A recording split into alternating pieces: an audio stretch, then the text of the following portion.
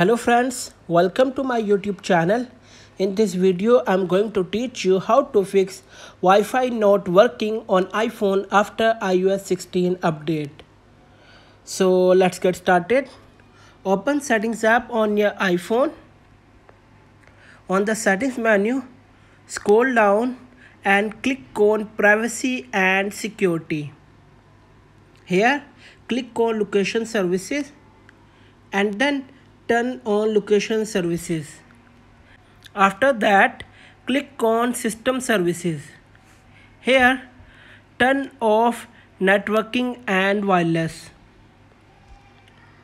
Click on Turn Off to confirm.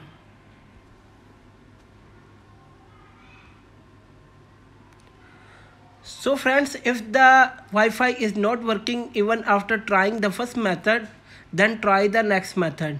For that, go to Settings. On the Settings, tap on Wi-Fi and turn off Wi-Fi. Now go to Back menu and turn on airplane mode for a while. Then turn it back off. Now go to Wi-Fi and turn on Wi-Fi.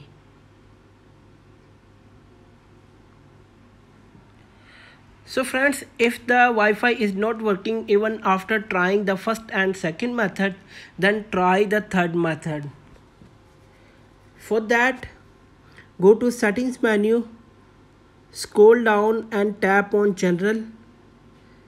Here, scroll down again and tap on Transfer or Reset iPhone. Now click on Reset and then click on Reset Network Settings. Enter your passcode. After that, click on Reset Network Settings to confirm. Method 4 is disconnect and reconnect the Wi-Fi network. To do this, open Settings app, tap on Wi-Fi and then tap on eye icon next to the Wi-Fi name. Here, tap on Forget this network. Tap Forget to confirm. Now click on your Wi-Fi network. Enter your Wi-Fi password. After that, tap on Join button.